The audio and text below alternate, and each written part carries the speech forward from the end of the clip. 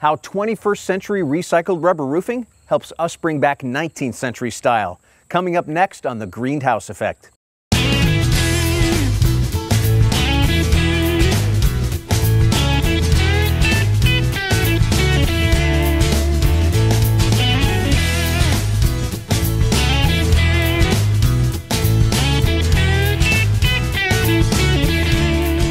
Last time on The Greenhouse Effect, we showed you how LP's engineered wood products are helping us go easier on the environment when it comes to materials for our Deep Energy Retrofit.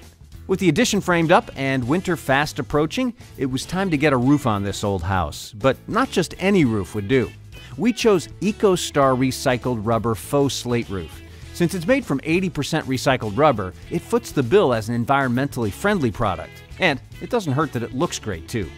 We talked with Charlie Taft about EcoStar roofing. Well, it's kind of interesting how EcoStar got started. Steep slope roofing, you typically had two choices: asphalt shingles or real slate, or for that matter, high-end metal. That gap in between asphalt shingles and real slate, it covers quite a bit of ground. And so the market niche for a product like EcoStar, a synthetic slate-looking product, fills that void. Half the weight of real slate, about half the cost installed, and yet with the life expectancy of 75 years and also tremendous impact resistance and weathering characteristics. The product is made out of recycled rubber and plastic. One of the products we use extensively is ground up baby diaper scrap because it's a great weathering product. It takes about 500 years for a diaper to decompose in the landfill. When a baby diaper is made, you have the leg cutouts and the edging from the diaper. They grind that up, and we buy about 40 to 50 million pounds a year of that product, diverting it from the landfill. You know, we're kind of proud of the fact that we're green in that aspect of it as well. EcoStar also offers lots of colors and profiles, which means you can get pretty creative. They even offer a line of recycled rubber faux cedar shake. Back on our project, the roof was shaping up nicely. While some of the stalwart crew made progress on the EcoStar faux slate on the front pitches, the other guys started on the rear dormer roof. Here, our approach was a bit different. Since the slope had been raised to a 1 pitch, we needed to install a membrane-type roof to keep the elements out. Usually this means a black rubber roof, but we opted for WeatherBond weld-free TPO instead. It's a layered, reinforced material that's much more durable than standard rubber. We chose a white surface because it'll reflect more sunlight in the summertime to help keep attic temperatures lower and keep our air conditioning bills at a minimum.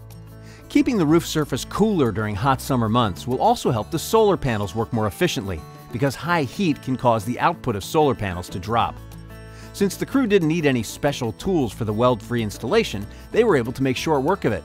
The WeatherBond TPO doesn't wrinkle and bind like regular rubber roof, and the WeatherBond surface is much more resistant to puncture damage.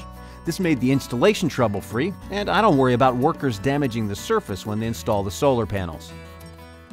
Careful attention to sealing all the seams properly is key, and once the main roof installation was done, the Third Sun solar crew arrived to install the standoffs for the solar panels. The standoffs are the upright part of the solar panel rack system. Since they had to attach them through the new WeatherBond TPO roof, I had to install flashing, called witches' hats for obvious reasons, on each standoff. This had to be done after the Third Sun crew quit for the day and before they came back in the morning. And it had to be done right to make sure there were no leaks. The next day, Third Sun came back to get the panels installed. We couldn't wait to start making our own clean power. Because the incentives on our system came up to 70% of the total costs, it would pay for itself in less than 10 years. Since the system has a life expectancy of nearly 30 years, we'd be looking at 20 years of free power. But it's the Deep Energy Retrofit that helps make the solar work here.